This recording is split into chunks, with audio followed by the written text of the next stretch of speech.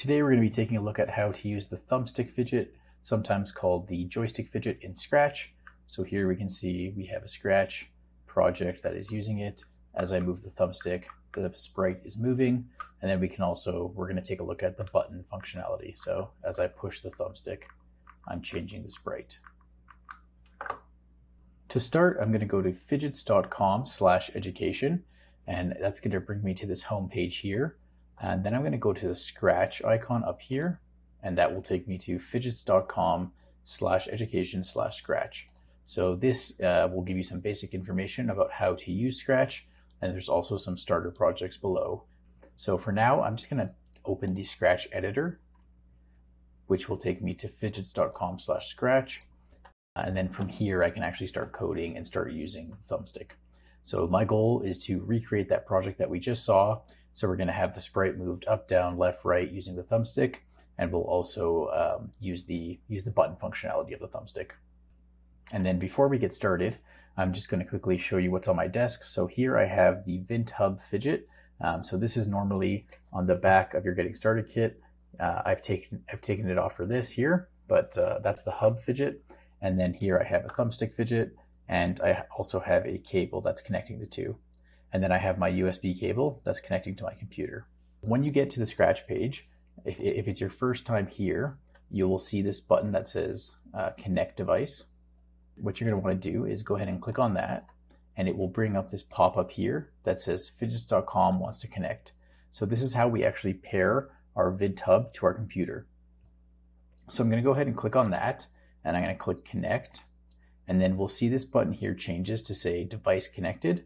So that when you go to the page for the first time, you can just take a look at that and make sure that you're connected. And if you're not, you can connect. So after you've done that, the next thing I'm going to do is I'm going to add the Phidgets Education extension. So there's an extension button right down here in the corner. And if we click on that, we can see we get a bunch of different extensions. And I'm going to click on this one here so we can actually add the Phidget blocks to our Scratch project.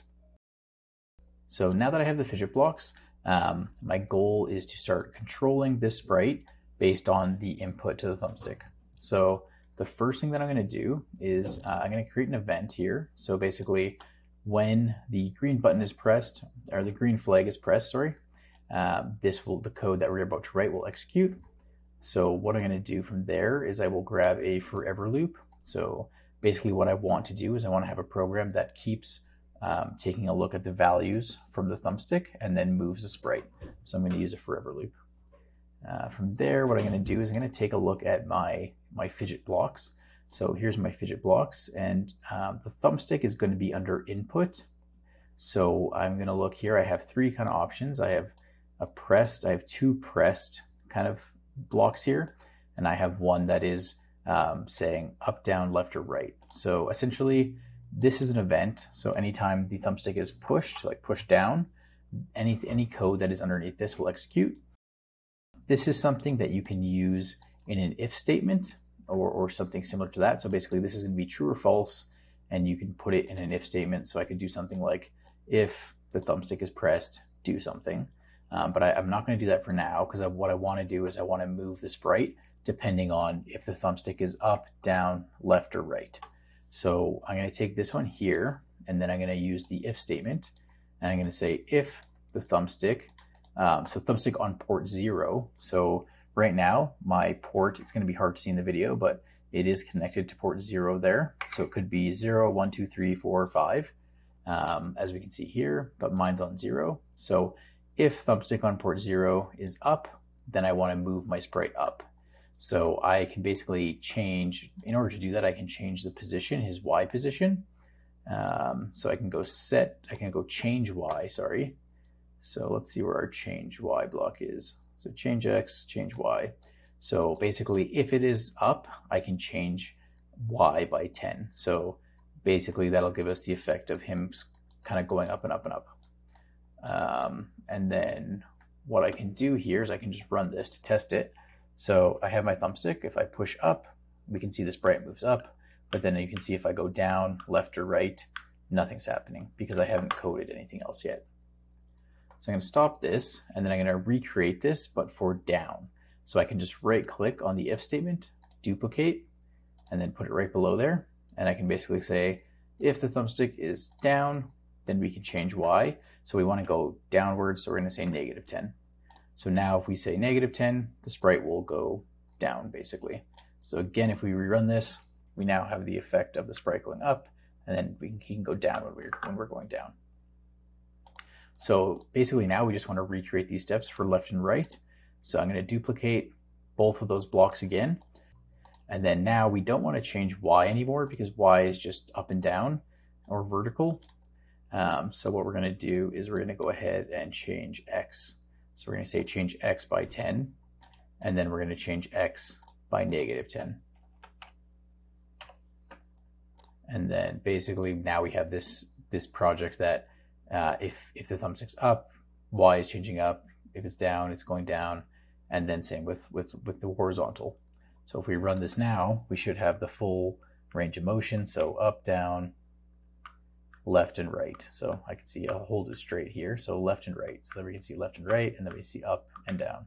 And then if I do end up in a horizontal or in a diagonal kind of position here, we can see that the code picks up on that and it will move it around pretty well. So that is the basic sprite movement with up, down, left, and right. And then one thing that we can do here is we can, actually we don't want to get rid of that, so we'll take that back. But we can take a look at the other option for the thumbstick. So if we go back up here, we had a thumbstick event, and we also had the thumbstick pressed. So basically, you're generally going to want to use the event, but sometimes this might be useful for you. But today we're going to take a look at the event, and what we're going to do is we want to just, if the button's pressed, we just want to change something. So what we'll do is we'll just go ahead and change the costume of the sprite. So we'll just go next costume.